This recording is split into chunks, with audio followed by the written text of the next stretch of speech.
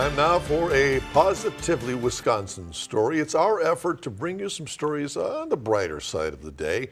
Tonight, help for a local nonprofit. Brown County officials stepped in to help Aspiro, the nonprofit which lost nearly all of its buses in a fire. The county board approved $25,000 to help replace the fleet and get the many individuals who rely on Aspiro for a way to get around moving again.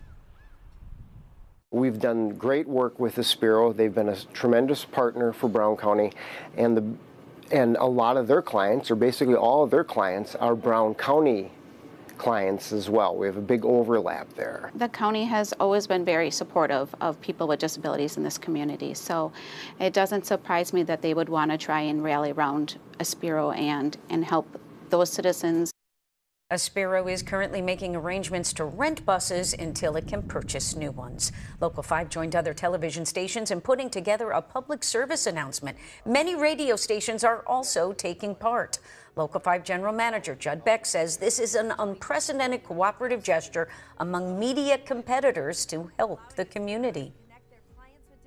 Lamar Sign responded. 2 radio groups that I know of responded. LUK responded, BAY responded, and we responded. And if anybody's seen the commercial that we ran, the promo that we ran, it features all the anchors from the 3 different TV stations. And that's, I mean, maybe it should happen more often, but it is unusual. And I think we were all really excited about it. Currently, Aspiro is at 20% of its fundraising goal. You can find a link to donate by heading to our website at wearegreenbay.com. Look at us all looking good together like that. Yeah, we really do like each other in real life, by the way. Competitors, but friends also. Yes. Well, coming up, Green Bay, of course.